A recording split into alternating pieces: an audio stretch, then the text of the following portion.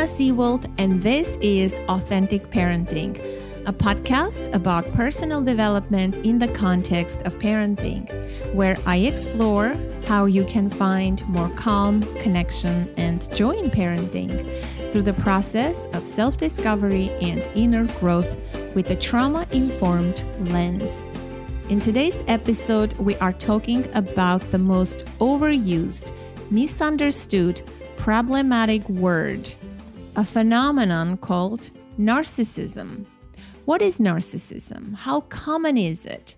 Types of narcissism, how to spot one, what it's like to live with a narcissistic parent or be in a relationship with one, how to manage a relationship with a narcissist, and so much more. My special guest for this episode is Dr. Ramani Durvasula.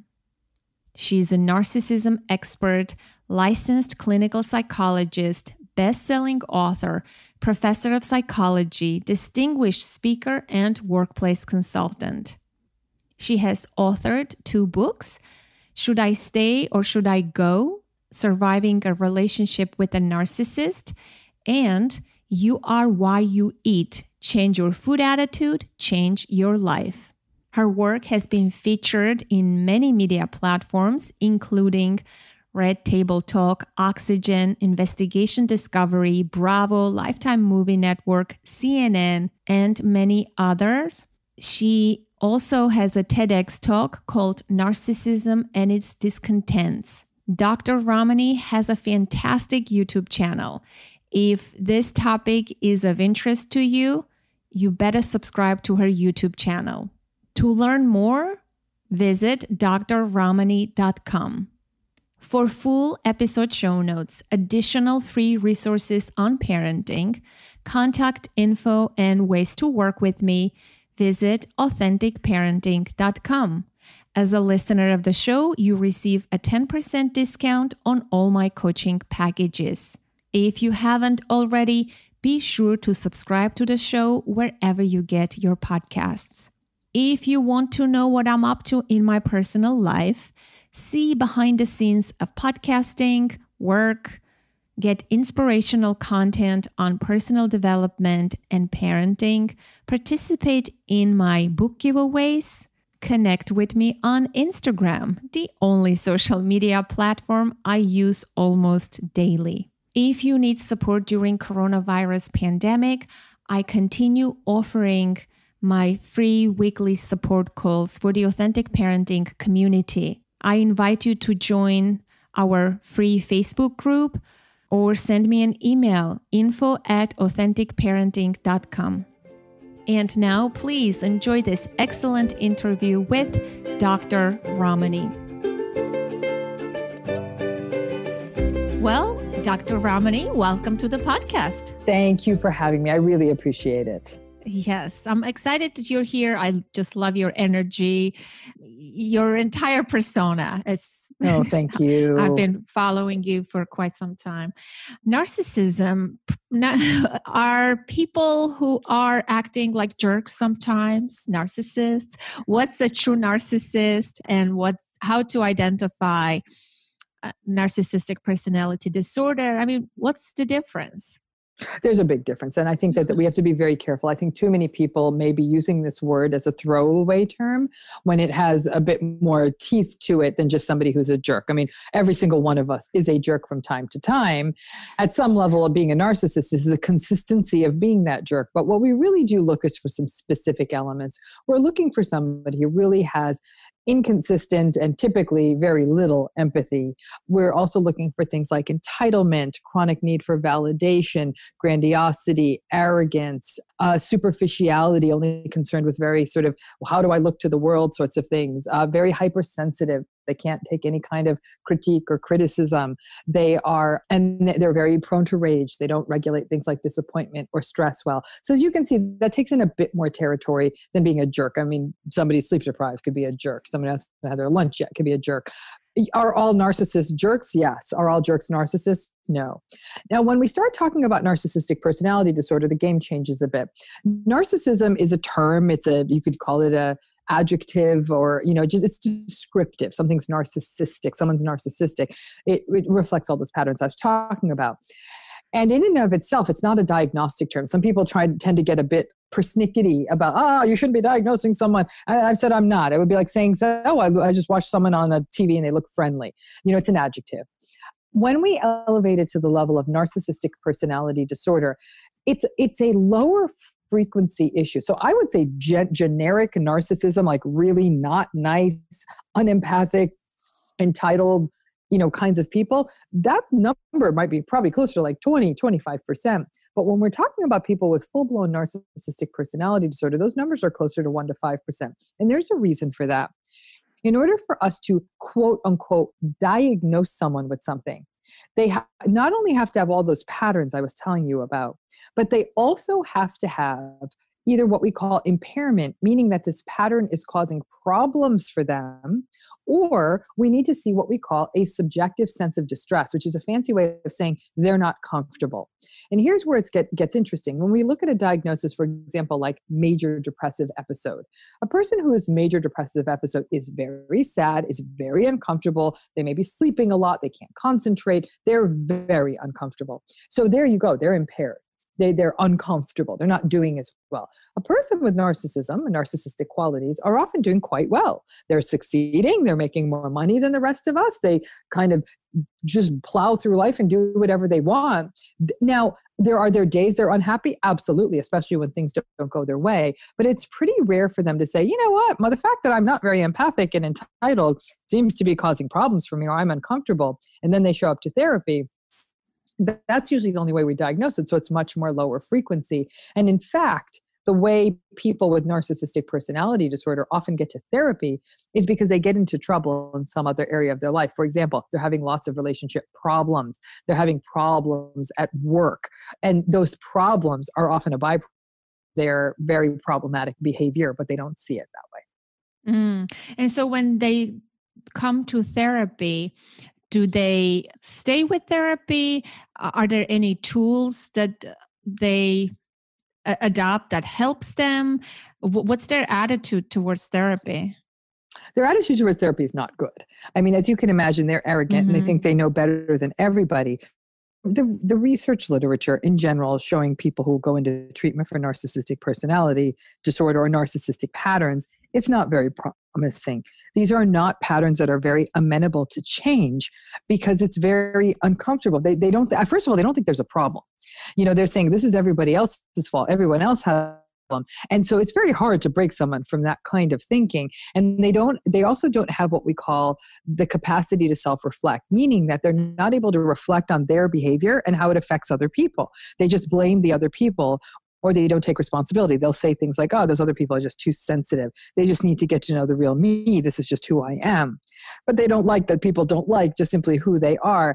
And so what ends up happening is they're significantly more likely to drop out of therapy. Now, people who are narcissistic are 20% much more likely to drop out of therapy. So they'll often not see the therapy through.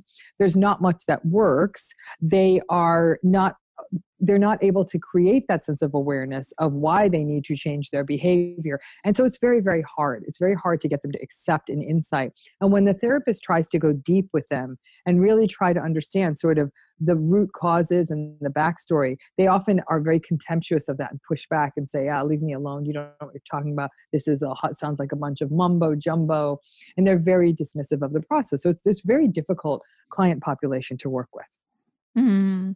So you mentioned roots and causes. What's known about the roots and causes then? Because there was a question in the community. Someone said, is narcissism caused by abuse? It can be. Absolutely. And that's where it starts to get tricky. And this is where I always have to help people skirt that line between nobody out there should ever be a human punching bag for somebody else. In other words, somebody has had such a difficult life, so they take it out on you. No, you're not responsible for that abuse. You don't need to receive it. But then they'll say, I feel so bad. This person was abused and I'm walking away from them. So maybe I should just stick it out. And I'm not, that reasoning doesn't make sense. because in essence, I'm sad for them. I really am. I'm very, very sad for many narcissistic people because they really don't get to live a full life. Because remember, one of the core pieces, and I should have said that initially, probably the core piece of narcissism is a deep, deep insecurity. They're very insecure. And because they always feel insecure and threatened by the world and not good enough, as a result of that, that's why they have all these defenses like their grandiosity and their arrogance. They don't actually at their deepest, most primitive levels feel like they're that great. And they don't have the capacity to understand that. Instead, they sort of fake it. They create a covering around their insecurity by saying, look how great I am. Look how smart I am. I shouldn't have to wait in the line. I'm a VIP, blah, blah, blah. So going though back to this point of, yes, can it be a byproduct of trauma and abuse? You better believe it. And again, that's where it gets complicated because people say, well, if that's the case, then we shouldn't be mean to them. I don't think anybody should ever be mean to anyone else.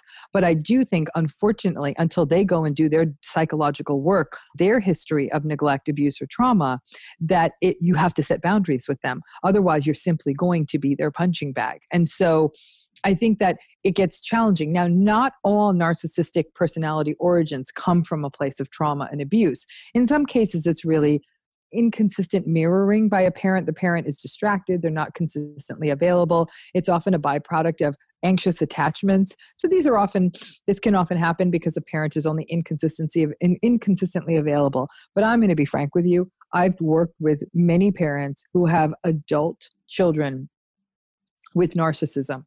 And these parents have been very, very, very open about how they parented their child. And they're saying, listen, I have a nightmare relationship with my adult child. Trust me, I'm willing to take responsibility.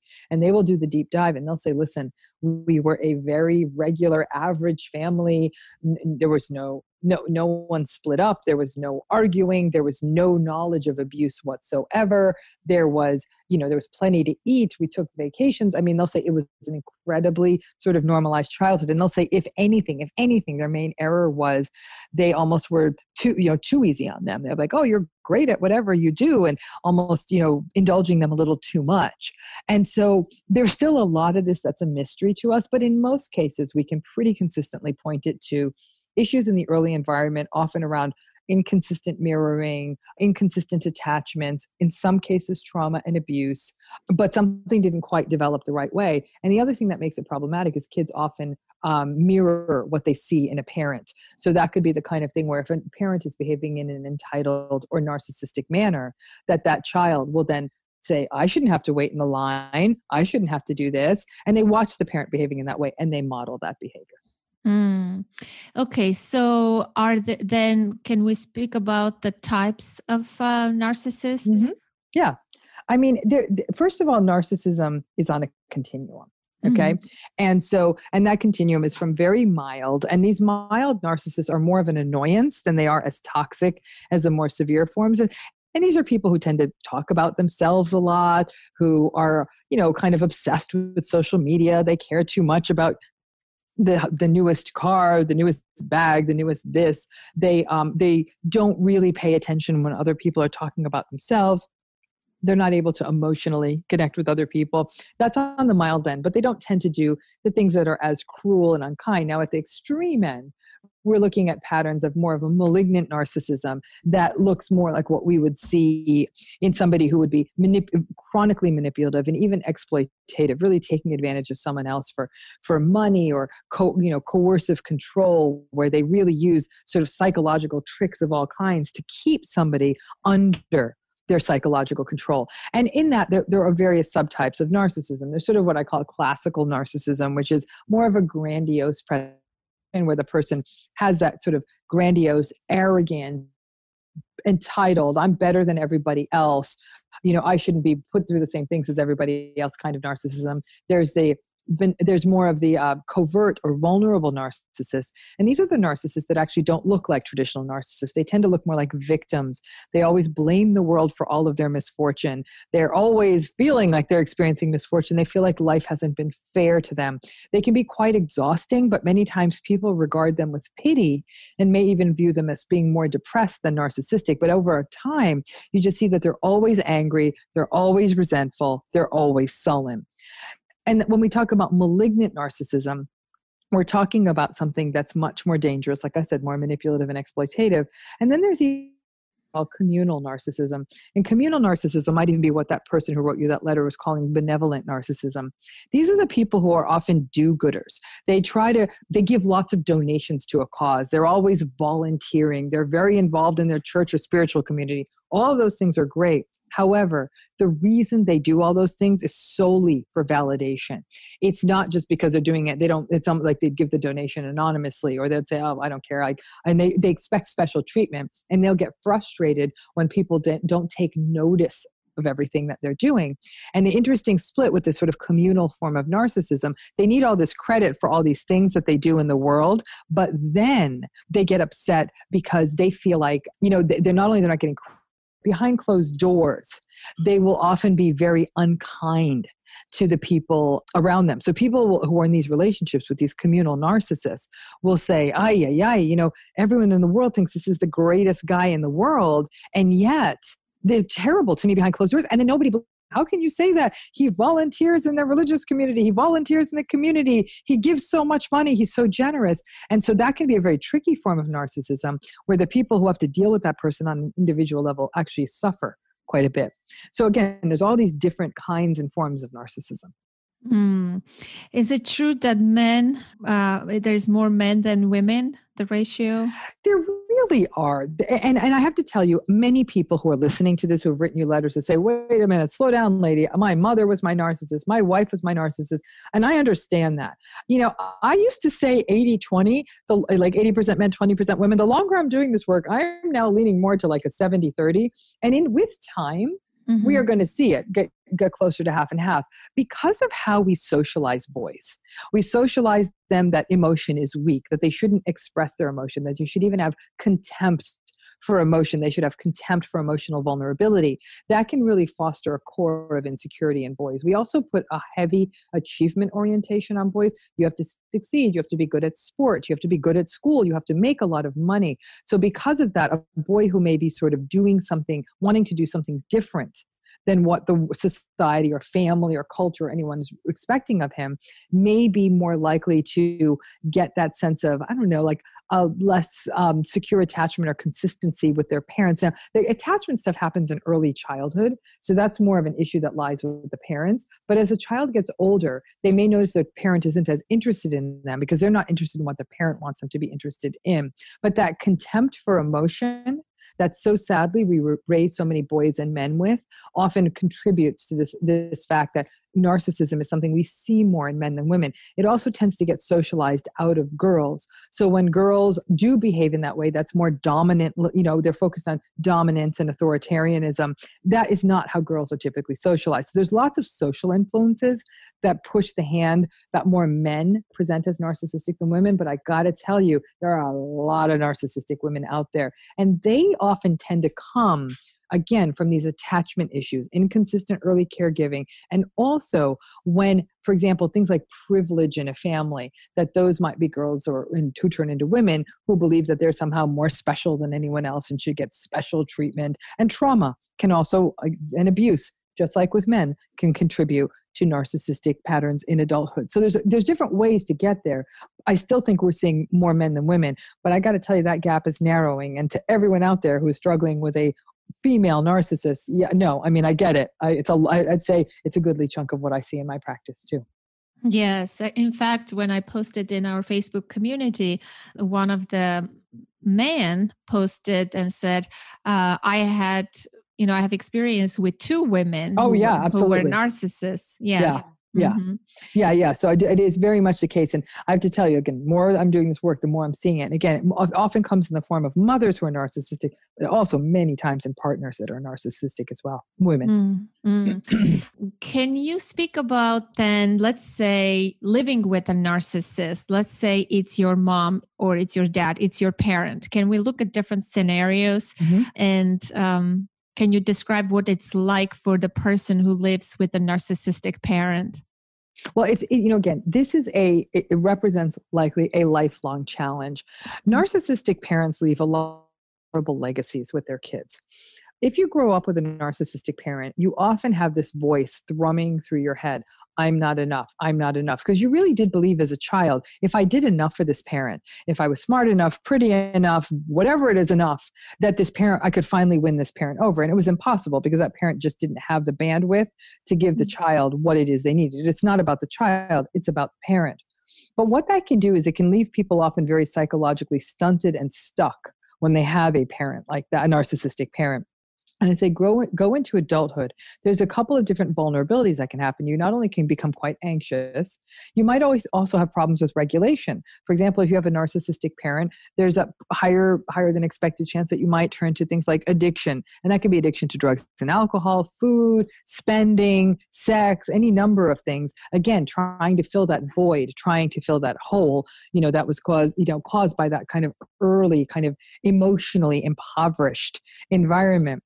We also see that sadly, narcissistic parents can beget narcissistic, adult children. But if you're still having to interact with a narcissistic parent as an adult or have to live with them, you are not only experiencing all the difficult feelings you had from a childhood spent with that kind of a parent, you now, as an adult, are really then struggling with, I still feel like that not enough, like I'm not enough. And as an adult, they'll still do that to you. Why don't you make enough? Why don't you do this? Why don't you do that? There's a lot of guilt in the dynamic.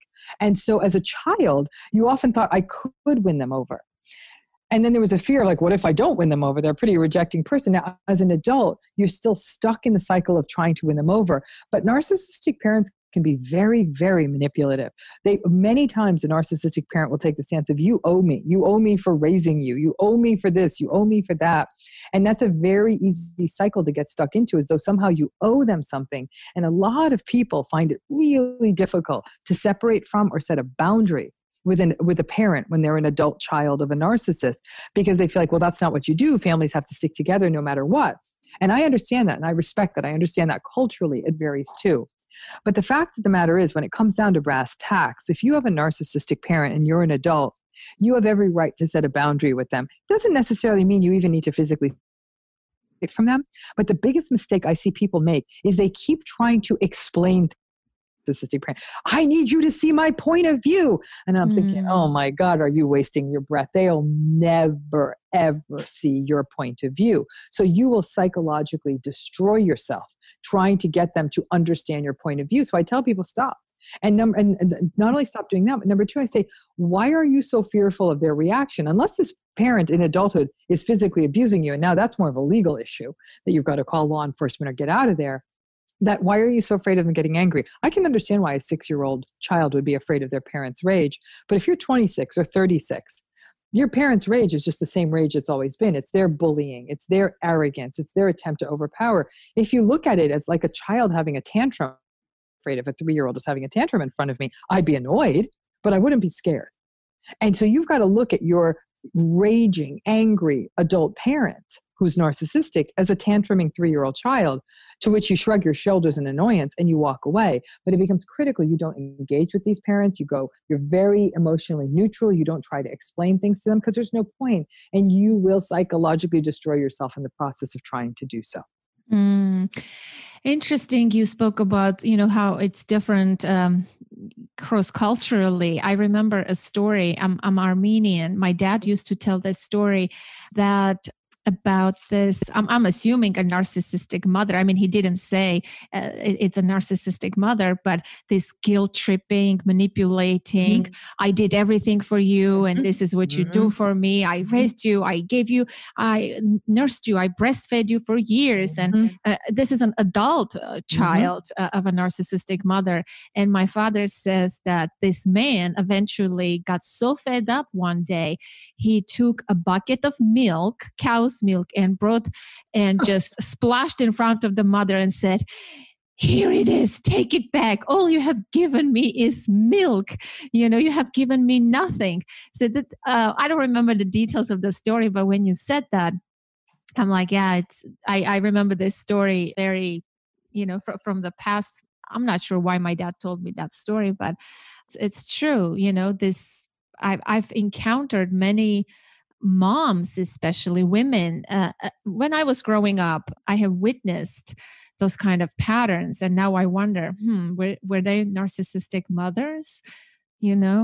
Oh, absolutely. That kind of manipulation. Remember, I understand this is not culturally what is always held Mhm. up. So it's not my place to say, well, this is the only thing parenting is about. But Mm. what parenting is about is really to create an independent, autonomous adult, not an adult that remains reliant on his or her parents.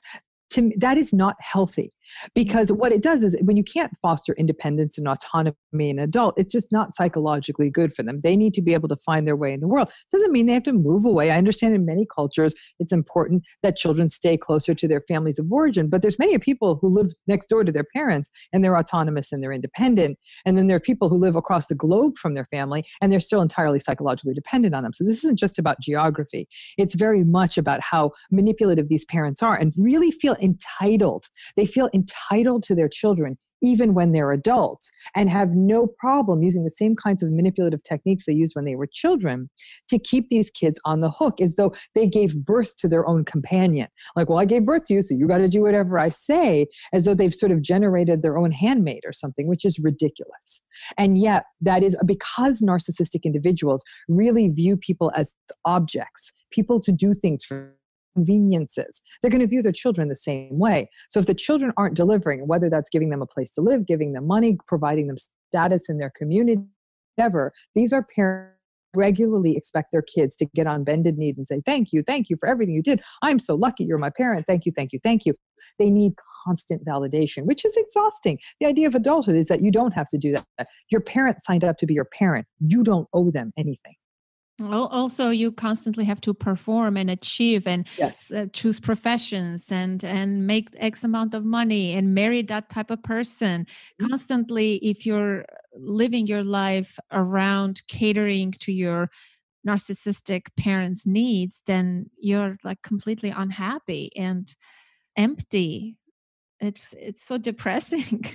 Well, the real legacy of the narcissistic parent is that their children never really feel like they have the luxury of exploring what it is that does give them joy, because they view it as a betrayal of the narcissistic parent. Now, what is interesting is that some people who have narcissistic parents become very rebellious. They rebel against the system and they get out. They're the ones who escape. Now, what's hard is that when that child, maybe middle school age or adolescence, is rebelling against that parent, it's a very uncomfortable kind of a time in that relationship, as you could imagine, because that poor rebellious kid is likely being ostracized or scapegoated. And so they had to go through this very almost violent process of becoming the caterpillar that turns into the butterfly. It shouldn't be that agitated a process. And yet it is. And many times it's those rebellious kids of the narcissistic parents who set themselves free and get out of their own lives. But the problem is, even if you're a rebel, that constant playing of that tape in your head, you're not enough, you didn't do what I want, we're not proud of you, even when you're 50 years old, it's still playing for you. And so it is a legacy that keeps going, even for those who rebel against it. But remember, the narcissistic parent doesn't boundary between themselves and their child. They really do think that their child exists to fulfill their needs. Oh, how about when your spouse is a narcissist? When you are living with a narcissist, I am thinking of a particular couple, and it's very frustrating. In this case, it's the female who is a narcissist, and this man is just suffering. Can you describe how it's like to live with a spouse, what it's like to have that kind of like a romantic, intimate relationship? Well, I mean, it's again, entire book on it. So I'm going to try to put that in a 2-minute answer. And again, in my book, Should I Stay or Should I Go? Surviving a Relationship with a Narcissist, it's all about this. It's a really, really difficult relationship situation. It often has a very clear architecture to it. There's a love bombing phase where that partner is trying to win you over. And for not all narcissistic relationships have this, but many do, where that initial phase is very exciting. This person is completely sort of enamored of you, and it's what we call the mirroring phase. What they're doing is they're learning you. They're getting information on you. I promise you this, they're going to take that information and use it against you down the road. The love bombing phase can feel very overwhelming. It's often extravagant experiences or at least endless attention. from somebody where you feel like, oh my gosh, they're so into me. And you may even feel overwhelmed by it. But over time, you might say, you know what, I must have a problem with commitment. This person's so interested in me. Then they get into it. As soon as you let down your guard and you give in to their heavy courtship, that's when the slow phase of devaluation starts. It's as though they almost grow to have contempt for you just when you agree to be in the relationship. And the devaluation phase can last for years or even decades. And then at some point, there's the discard phase, where the discard isn't just them leaving you. It could also be that they so mentally check out, it's as though you're not in a relationship anymore. So discarding doesn't mean they just get up and leave. It means they sort of mentally leave in some cases too. These relationships are very emotionally, again, impoverished, for lack of a better word. Your partners will have empathy when it's convenient for them, but most not. Now, if you both care about the same thing at the same time, on that day, they may seem empathic. You're both trying to, you're trying to buy a house together or plan a vacation. They may seem very engaged at that moment. But the minute your interests are not aligned with their interests, there's no empathy to be found anywhere. And that can be very destabilizing because you're thinking, wait a minute, they were into me, like they were seeming engaged, and now they're not. And a lot of people in narcissistic marriages and relationships will say it feels like a Dr. Jekyll, Mr. Hyde kind of a situation where sometimes they're wearing their mean mask and sometimes they're wearing their nice mask. And because they wear their nice mask maybe enough, there's a lot of people say, well, there's just enough good days to keep me in this relationship. But there's also this sense of, in these relationships, you're the one who brings the narcissistic supply. And as long as you're the one bringing the narcissistic supply, telling them they're great, thank you so much, you're so wonderful, or your narcissistic supply may be things like how you look or your status, or maybe you come from a family that makes them look good, or whatever it is, that as long as that's coming, you might keep them on the hook. But for a narcissist, one person's narcissistic supply is never enough. So they always have to keep getting more. And that might be from extended family, that might be from people they work with, that might be through social media. It might even be when they stray away from their marriage and have, whether they're emotional affairs or sexual affairs or one night stands, those are other places that they get some of that validation. But it's an exhausting one-sided relationship to be in. And it takes a while for some people to see it. And what's interesting is a lot of people don't even call them abusive. They are abusive relationships, maybe not physically abusive, but always psychologically abusive. Your reality gets doubted. You get gaslighted. They'll question you. They'll say, oh, you're too sensitive. That never happened. You have no right to feel that way. So, it's just a very uncomfortable relationship that over time, people sort of feel like they're dying a very slow psychological death in the relationship. And if you're trying to raise kids with these people, it's really, really hard. Because it's not cooperative. They're on sometimes, they're not often on, they're not consistent, they're not present. And many people, when they get married, they expect they're going to have a partner who's on equal footing. That's not going to happen in these marriages. And again, just like with those parents, and not unusually, people say, I need to explain my point of view. I need them to understand. They're never going to get it. And so people will spend years or decades trying to explain themselves to their narcissistic partner and always getting nowhere. So can someone, if somewhat effectively manage this kind of relationship for a long period of time or for the rest of their life? I know it's exhausting, draining. It's like you're against the wall. Just by hearing about it, it makes me, so frustrated. Do you see cases where people sort of learn to manage them and the narcissist finds different victims in different areas?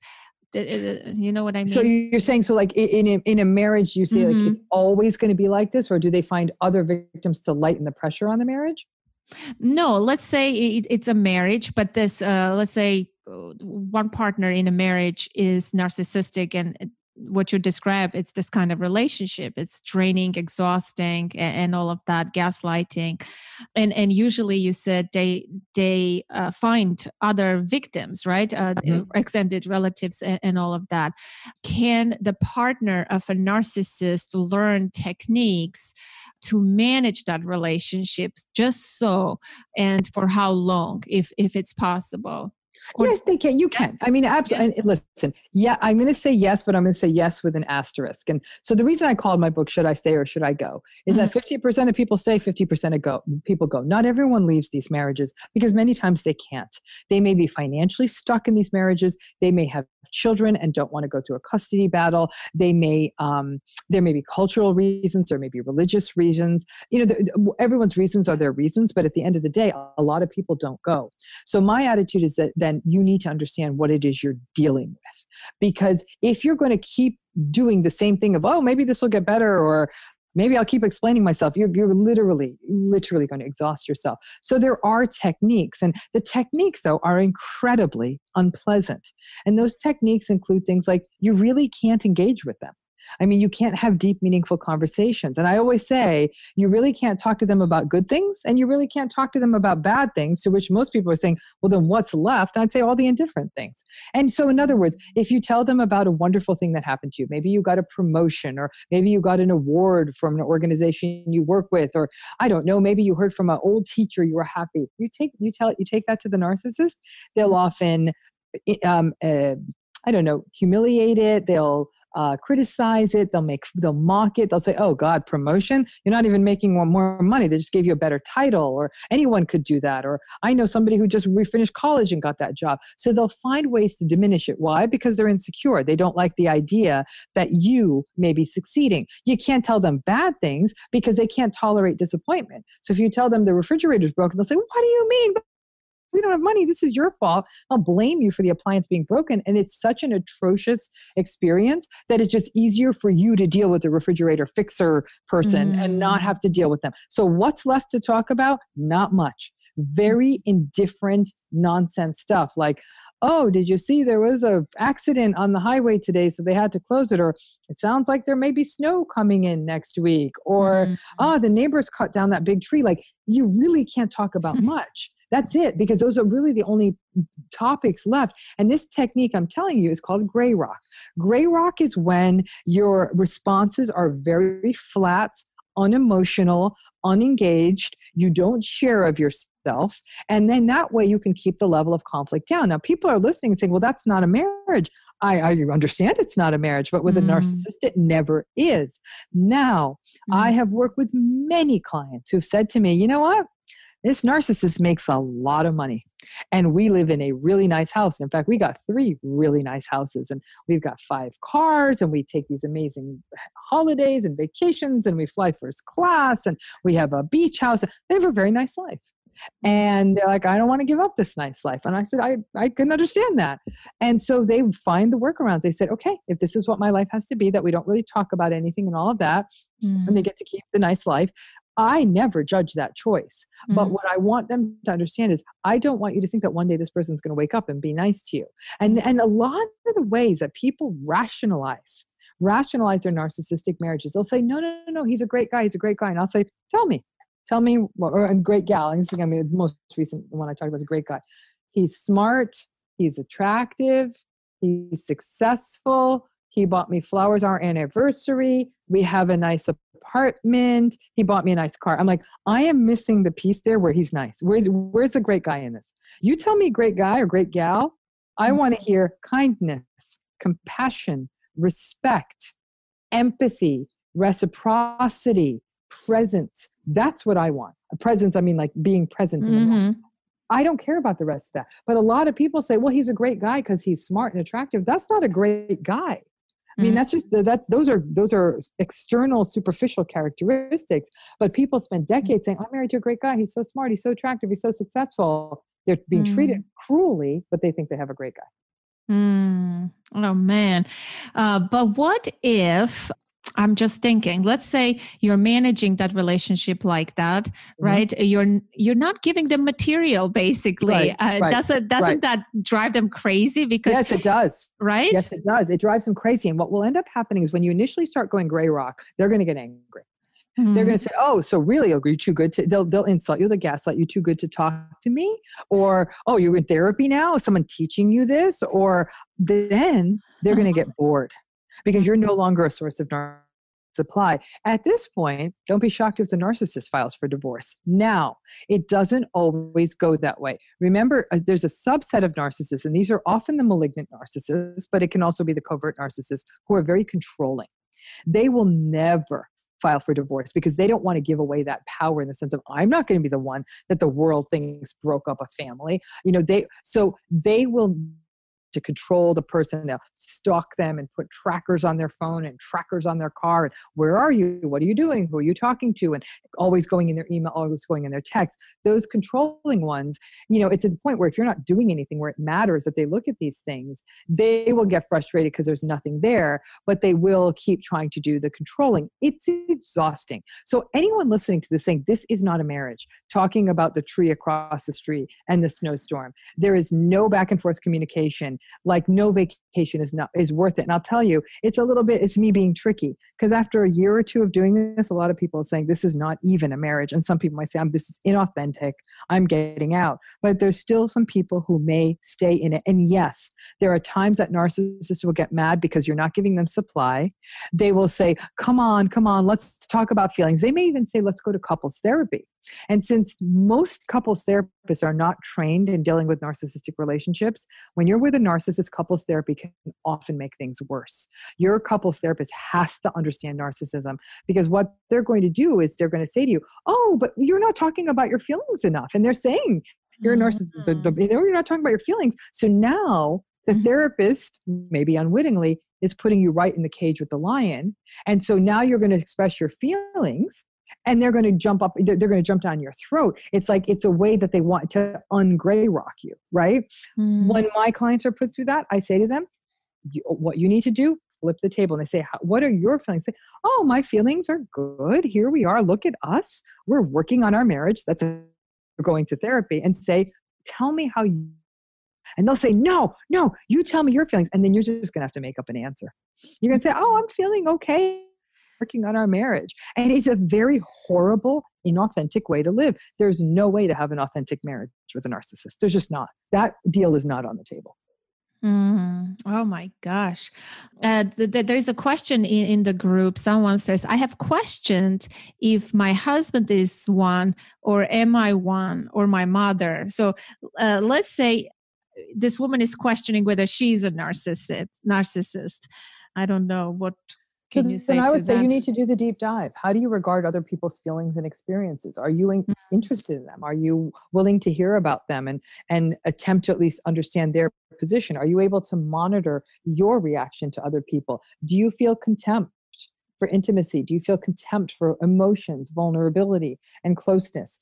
Do you feel that you're somehow entitled to special treatment and that you shouldn't have to follow rules that other people have to follow? You shouldn't be held to the same standards of everyone else. Do you constantly need validation?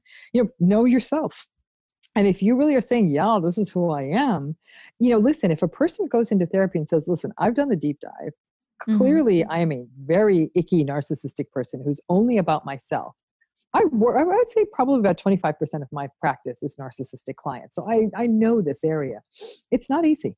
I mean, it is them always having to catch themselves and say, I'm like, you got to figure out a different way to say this. You can't just say what you want and clean up the mess later. Because a lot of times say, this is who I am in my mind. I'll say, and you're hurting those people, which means those people have the right to walk away from you. Why should they stand there and put up with your nonsense? Because it's just who you are. Who you are doesn't work for them. And so I have to walk these clients through this. And some of them say, okay, I need to work on this. And some of them say, I can't be bothered. This is who I am. And they're like, I give up. I'm just not going to have human relationships. I'm like, okay, that's your call. They just don't want to do the work. It's work. It's work for them. And it may not always be work that they want to do. Like I said, I get that. And, and I appreciate that. I mean, it's more that if you think this is who you are, reflect on all those things I'm saying, and then ask yourself, am I willing to do the hard work of finding new ways to respond? Yes, that's tough. That's tough. And so if somebody is willing to do the work, how would you help them, guide them, suggest where they start if they start doing some self-reflection and they accept that, okay, I want to change myself, let's say. Have you encountered such cases that a narcissist wants to sort of work on themselves? Yeah, all the time. Yeah? Mm-hmm. Where they get stuck is that they're like, I don't really care about that other person's feelings. I'm like, you better find a way to start caring. You know what I'm saying? They're very dismissive, and they will get very angry when things don't go their way. They don't regulate their rage well at those times. And so a lot of the work is like, can we take a moment for you to reflect on how that other person may have experienced your reaction? And they'll get it. They're like, yeah, that must not have been very nice, but I didn't really mean it. And I said, they didn't know that. They thought you meant it, which is a reasonable assumption on their part. So we do that kind of work where it's like putting yourself in the other person's situation, coming up with new ways to regulate their strong emotions, regulating disappointment, working with things like mindfulness, staying in the moment, staying present, learning other techniques like meditation and other outlets like exercise. I mean, we definitely do it. I'm going to be frank with you. I don't make that much progress.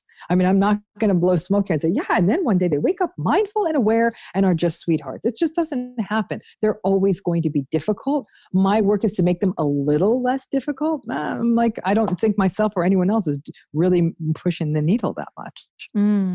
May I ask how you became interested in this work, in this specific field? I became interested in difficult people. And I'm very interested in why do they get away with everything that they get away with. Part of it was cultural. I think that narcissism clusters in certain cultures. And I think a lot of it has to do with cultures that are more patriarchal, that are more authoritarian, that are more economically stratified. Those are the cultures that are most vulnerable to narcissism. I'm South Asian, I'm Indian. I think Indian culture really fosters a lot of narcissistic patterns. And so part of it is something I had always witnessed. I think, and then part of it was I started seeing it in healthcare settings. I was doing research with populations who had medical illnesses, and particularly HIV. And I was noticing that a subset of clients were coming in and literally terrorizing the staff. They were rude to the reception staff. They were rude to the nursing staff. They were rude to the physicians. And I'm thinking, these people aren't even getting good health care anymore because everyone can't stand them and they're walking on eggshells. And they would disrupt the clinic, and they were the ones almost disproportionately taking healthcare resources because they were so difficult to deal with. And then because I'm also in clinical practice, I was seeing people come in over and over and over again talking about the same kind of relationship. And the more it became clear to me they just have a narcissistic partner, I'd explain that to them, and I was shocked that once the person got educated that the patterns they were witnessing in their relationship were consistent with this high conflict personality style like narcissism. They're like, oh, and they said, oh, can it be changed? I said, no. And they're like, great. And it would change everything for them. Some of them would leave, some of them would stay. But once they knew it couldn't be changed, whereas most of the other therapists they work with said, well, let's take responsibility for your part. I mean, and that was almost like blaming the victim. I'm thinking, if you just tell them what it is, then they can work with it. But most therapists won't do that. And that was a lot of the challenge there. And so part of my work is trying to do therapist education on how do we talk to people about these difficult relationships without further victimizing them. So I got into it there. And then I worked with so many clients who were in narcissistic relationships. I wrote my book, Should I Stay or Should I Go? And then opened, and then the world changed. The presidential election in 2016 brought this word much more into the public purview. Doesn't matter what your politics are, people were talking about this word. And now it became more and more and more part of the world. And then I started doing work focusing on workplace settings, family of origin, and then now most of my work is on narcissistic abuse.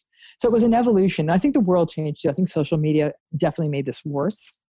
I think in what sense? The validation seeking, the admiration seeking. So what it meant was that the people for whom this is everything to them, they need validation all the time. They were actually finding that social media was giving it to them and rewarding them for their need for it.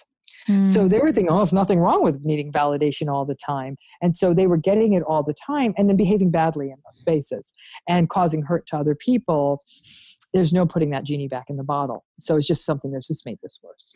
But not everybody who posts their selfies or whatever is a narcissist, right? No, it's how much it's driven by need. Like if a person posts a selfie and they really do report that they're feeling dejected because they only got 5 likes and their mood significantly changes, that's a problem. I once received a private message via Facebook from a friend that is not a very close friend, asking me, "How come you didn't like my Right. picture?" I'm like, "What?" She asked, "Did you see my latest picture?" I said, "Yes." She said, "But how come you didn't like it?" And she made me go and put a like Right. days later. I would do a deeper dive with that friend and pay attention to the rest of her personality, because that's not healthy. Yes, she is 45 Yes. and single. Yeah, see, and my point is that, listen, I'm not using the same metric for adolescents. And I got to tell you, uh, adolescents and millennials actually use social media in healthier ways than older generations do, because I think that they came up with it. So they use it as a communication tool, and they share information a different way. But when a 45-year-old woman is actually literally going through the trouble of contacting a friend who may be too busy or just doesn't care enough to, because it's not that important, to like a picture, the fact is that there's a core insecurity there. And again, going back to that concept of core insecurity, because it is very easy to say, "Oh, these narcissists, they're such bad people, let's walk away." They're people. They're people. I know they're bad. They're not nice people. I'm not going to say they're bad people, but they're difficult people. But they're insecure people. And when we're armed with that knowledge, and we can give ourselves permission to set the boundary and protect ourselves and be compassionate to ourselves, we can find a way to step away from these relationships in a very graceful manner, rather than getting into the mud with them and fighting with them. It's not your job to be your husband or your wife or your partners or your parents or your friends' therapist. It's not. They need to go find their own. It's for all of us to be able to find ways to keep ourselves healthy. And if that means stepping away from someone and setting a boundary, that's acceptable. Does it make a difference if, let's say, it's a couple, one of them is a narcissist, and the other party, regardless of the abuse and all the torture that this person is going through, let's say one day they decide to change their behavior and start to see the insecurities, the vulnerability of this narcissist, and try to dish out compassion and be more empathetic towards them. Will that work? Well, they're not going to. The problem is people do that, but then they expect something in return. Now they think their partner is going to be empathic to them. They're not. If you treat your partner, your narcissistic partner, with empathy and compassion, it'll soften them for sure. When they get disappointed or angry, they're still going to rage, and they're not going to give those things back to you. So if you're willing to put money into a bank account, but that you're never allowed to withdraw it, then that's on you. Good point. Ooh. Oh my gosh. So there's no winning with them. Not what I'd call authentic, healthy winning. I think you can manage it. And I worked with countless numbers of people who manage it. And they do look back sadly on their life. They say, I imagine what a life could have been like with a compassionate, loving partner. It would have been a very different life. And these are the very same people who sometimes had very financially comfortable lives. And then listen, can you have a broke narcissist who treats you badly? Sure, it happens all the time.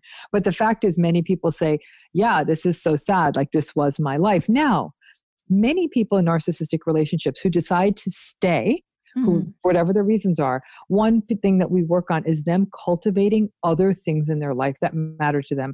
That might mean being a very engaged parent. That might mean developing social networks outside of the relationship, like any affinity club, like a group of people who does something you're interested in, a hiking club or something, or through your religious community, through online communities, well, however it is, but friendships, but having those strong social ties, because you're not going to get any healthy social interaction from your narcissistic partner. You got to get it from somewhere. So to cultivate those relationships, narcissistic people tend to try to isolate their partners or keep them away from their friends. So it's really going to oftentimes be a very difficult thing to do. If you have a job outside the relationship, workplace relationships can sometimes foster that comfort too. Finding other things that give you meaning and purpose. It may be that you devote your time and the best of yourself to a cause that matters to you. Don't expect your narcissist to be a supporter of that. In fact, they'll be annoyed that you're giving your attention to something that's not them. So I think it's you as an act of resistance, developing a healthy space for yourself outside of that relationship if you decide to stay, because that might be, and some people will say, like, listen, this marriage was nothing. It was abusive and it was awful and it was disgusting and it was ugly. However, I was able to, and they will talk about either their career or friendships or what they did in their religious community. And so, we all have the capacity to find meaning and purpose in the midst of suffering. And that's something I very much work with survivors of narcissistic abuse, especially those who are still stuck in their relationships, figure it out. Some people stick it out till their kids are 18. So they've got to figure out a way to white knuckle it until the day all the kids turn 18 and then they file for divorce. There's no more custody issues. That advice, I think, is good advice for any marriage or any relationship, regardless of if, yes. Right? Yes, it is. But I think it's the lifeline issue. Like if you have a healthy relationship, your partner then is very much potentially integrated in the other things you do. You talk about those things you do. You have shared friendships. You don't feel like they're always triangulating and trying to turn people against each other. That's all those things are important. But in a narcissistic relationship, those things become a lifeline. They take on a life of their own. Here is a question. She says, how to recover after relationship with the narcissist, especially when you are co-parenting now, and yet they make you feel small, stupid, ugly, etc. Okay, so anytime somebody starts a sentence with makes you feel, they make me feel this, you've given them too much power because it puts you in the stance of a victim. It's much better to say, I feel less than, and say, okay, let's take a step back and figure out why does that person have that much power that you're feeling here. If number one, that means that you believe what that ex-partner is saying is the truth. Nature, everything they're saying is not truth. It's their twisted version of reality that suits their twisted narrative. So step one is to stop personalizing what they're saying. They put other people down. They criticize other people. They humiliate other people because it's the only way they can lift themselves up. So one of the greatest ways to disempower a narcissist is to not listen to a word they're saying. Just see it for what it is. It's the ramblings of a sad, pathetic, insecure person designed to keep you down so they can feel better. It's like them shoving their boot in your face so that you can't get up. No. So when they're saying you're ugly, you're stupid, you're a terrible parent, gray rock, you just nod. Okay, well, I guess we both have different perspectives on that, but that's your point of view. And then parent the kids. Co-parenting with a narcissist is one of the hardest things a person can do. It is a nightmare. It means that not only are you having to be a good parent, you're having to undo the damage of the narcissistic parent. And you're trying to keep yourself sane in the midst of this. But a lot of this has to do with you being able to understand that the narcissist reality is a twisted reality. And so when they say something terrible to you, if you can say, okay, this is a twisted person. Like this would be like me walking down the street. And if a person who's clearly severely mentally ill is lying in the street and then they start screaming at me something irrational, you're the devil, you're the devil. Am I going to stop and start to cry because I think I'm the devil? No, I'm going to say, wow, this person's really disturbed. I might get out of this situation because it's not safe, but I'm not going to spend the rest of the life thinking the rest of my day thinking I'm the devil. It's the same thing with a narcissist. Their words are equally foolish. Now, they're making, this person who's writing this question, her life is made miserable by this person. So that day-to-day misery-inducing, I would say for her, things that become critical are therapy with a therapist who understands narcissistic abuse as a way to learn to cope. Number two, there's new excellent online communities for people who are attempting to co-parent with a narcissist. And in these spaces, you start to see 1,000 women have this, 1,000 men have the same stories. Actually, I'd say tens of thousands of women and men have your story. And now you start learning techniques and all of that. A friend of mine who does work in this area, Tina Swithin, she has a website called onemomsbattle.com. And it's, I always say to her, I wish you named it something different because it's for men too, but it's all about how to divorce the narcissist. And she has some really good resources for people who are attempting to co-parent with a narcissist. There's Facebook groups and they're closed groups. So they make sure they curate people in and they don't let other people come in to harass people in the group. So there are resources out there, but it is a white knuckle. And the hardest thing about co-parenting with a narcissist is number one, the courts don't care that your ex is a narcissist. They don't care. And this is going to take a toll on your children. So you're watching that toll unfold in front of you. And the best you can sometimes hope to do is damage control so that their narcissistic parent who is just trying to win. Narcissistic parents are obsessed with winning. They have to win, win, win. And they don't care the toll it takes on their children. That is a really difficult position to be in because you're always trying to protect your kids. Yeah, there was a question. I'm glad you answered two questions. I was going to ask about resources and about the child who is going back and forth and with the father who is a narcissist. I teach parenting and co-parenting classes. I work with the divorce custody battle cases, and I see this a lot, and it's a sad message to give to the person who has suffered enough, right? And now they are sending their child, they have no choice in the court, like you said, they don't care. But is there something we can do? I don't know. I think the court has to be, what do you think? Are there things being done or? Ish. I put out a series on my YouTube. If people want to go to my YouTube at Dr. I love Ramani. your YouTube channel. Thank you. So everyone, please tune in. Yes. I did a series with an attorney, a divorce attorney named Rebecca Zung. And Rebecca and I did a whole series on narcissistic divorces. And it was great to have the perspective from her as an attorney. And, what she really shed some amazing insight into the fact, she's like, the system is broken. So like all these people who are going into these systems think, oh, the court is going to want what's best for my children. They don't. The court doesn't want what's best for your children. It's not that they're going out of their way to make it be bad, but the court is about dissolving the marital contract within the purview of how the law is currently written. The laws are badly written. So this really means in all 50 states and all around the world, people have to go to the legislatures.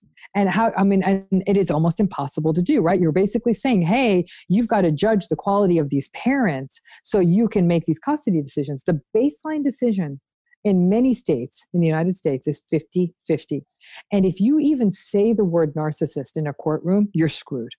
You will get shut down and you will be viewed as the alienating and difficult parent, and you might put yourself at risk. So these are broken systems. These are judges who don't get it. These are custody evaluators who don't get it. These are laws that don't allow people, even if they did get it, to get it. Because if a judge says, hey, that guy's a narcissist, I'm going to give 90% of the custody to the healthy parent, that the lawsuits that would come from that would be flabbergasting. Because we don't even have a consistent way to test for this, for narcissism. There's not a blood test we can do. And so it really comes down to, in these situations, if you're in a co-parenting situation, you have to document everything. Late pickups, not showing up on the days they're supposed to, things they don't pay for. Like, you have to be a detective every day of your life. And there are times maybe that documentation, if things hit a tipping point and you have to go back to court and address these issues, that documentation's all you've got. But you can't go into court and say, this person's so difficult, he's saying mean things to me. The judge is going to say, what? But if you have documentation, and when you're going through a narcissistic divorce, for perpetuity, you have to save every text message, every email, every voicemail, cameras around the house. I mean, sadly, that is your life. And you have to have it all documented, printed out, ready to present to attorneys, ready to present to the court. And people think, oh my gosh, I'm telling you all these terrible things. And the court can't do anything with that. And there are all kinds of apps out there, Family Messenger and all of that. And sometimes the court requires families to use that. Yeah. Narcissists love testing the limits and always not using it. And so this whole idea of narcissism and the divorce and what this means for custody, the courts are 100 years behind at this point. I mean, it would require massive, massive changes in laws at each state's level. That's a big undertaking. I know. I face this almost every day in my work. It's really heartbreaking. And sometimes the narcissist parent is physically abusive, that he uses punishments and things like that. And you're to blame, right? The mother to blame, or the father, whoever is the other party. It's this constant process. But before we end, I want to end on somewhat of not a positive note, but we talked about already people who are in relationships or co-parenting. But let's go to the beginning and maybe give people some advice or suggestions or tips how to spot a narcissist and never get involved with them, never marry them or never date them. Or if you're dating, I have a lot of single parents who are listening, moms and dads. How can they spot from the beginning and sort of nip it in the bud, and so that they don't have to go through all of this? Well, I mean, obviously they shouldn't have married this person in the first place, right? I mean, that's the sobering piece. Yes. And you know what? There's many judges who will sit there and look at a warring couple and say, it is not my job to fix the fact that you guys shouldn't have chosen each other in the first place. That's not their job. And you know what? They're not entirely. But that's really the stance I take, that this was somebody, like a lot of people, listen, there are people out there who are like, oh, I'm 30 years old. I got to get married. And yeah, this person has lots of flaws and they're really disrespectful, but I got to get married. People have got to get themselves sorted out to figure out, like, you cannot do this in a rush. That if a person is hypersensitive, there's even a small critique like, oh my gosh, like, that's so cute. You want to go to this restaurant. It's a greasy spoon. What do you mean? I eat a greasy spoon? What are you trying to say? Are you trying to say I'm cheap? Is that what if you get that reaction, get out of the relationship. And that could happen as soon as in the first 2 weeks of the relationship. If a person is trying to isolate you from other people, if they speak badly of other people all the time to you, guess what? They're turning around and speaking badly about you to other people too. So when they're doing that, when they're trying to divide you from other people, or saying, oh, why do you have to spend so much time with your friends? Aren't you into me? No wonder you didn't have a relationship. You just always wanted to be with your friends. And they're trying those tricks. That stuff shows up early. Get out. If they always need to know where you are, where you doing, what you doing, who you hanging out with, what time you're going to be home, what time you're leaving work, you might think that person's attentive. No, they're controlling. Get out. So those signs show up quite regularly in the first month of a relationship. And yet a lot of people push through them in their urgency to sort of get that box checked that they're married. Great advice. Yeah, the red flags, they do show up early. They show up very early. Yes. But we were so blind that, we miss them, or we don't want to see them. Right? Great. Thank you so much. It's my pleasure. Tell the listener where they can find you online, how they can connect with you. I love your YouTube channel. And of course, we'll have links to everything. Dr. Ramani. I would love for people, I have a website, which is drramani.com, which is DOCTOR-RAMANI.com. On that website, you can easily get linked to my YouTube and, your Instagram and all of that. There's also lots of resources up there for people and more information. But my YouTube is a treasure trove of videos and series and all kinds of stuff on these topics. And so that's at Dr. Ramani, DOCTOR-RAMANI. And that same handle is for my Twitter and for my Instagram and my Facebook. And we do Instagram lives and we do YouTube lives and, doing a whole bunch of different things, especially now in this time of history, to get information out to people virtually. Trying to do new series on YouTube once a month. I always have videos out at least twice a week. Sometimes we put them out 5 days in a week, 7 days in a week. It depends on what we're doing in terms of series at the time. I have 2 books. One is called Should I Stay or Should I Go? Surviving a Relationship with a Narcissist. The other one is Don't You Know Who I Am? How to Stay Sane in an Era of Narcissism, Entitlement, and Incivility. Both of those books can be found at any online bookseller or Barnes & Noble, Amazon, anywhere. Those are also available as audiobook. They really give a very intense overview about what these patterns are about. So lots of places to get more information. Excellent. Thank you so much. Thank you. It was my pleasure. I really appreciate this conversation, a juicy one. Thank you.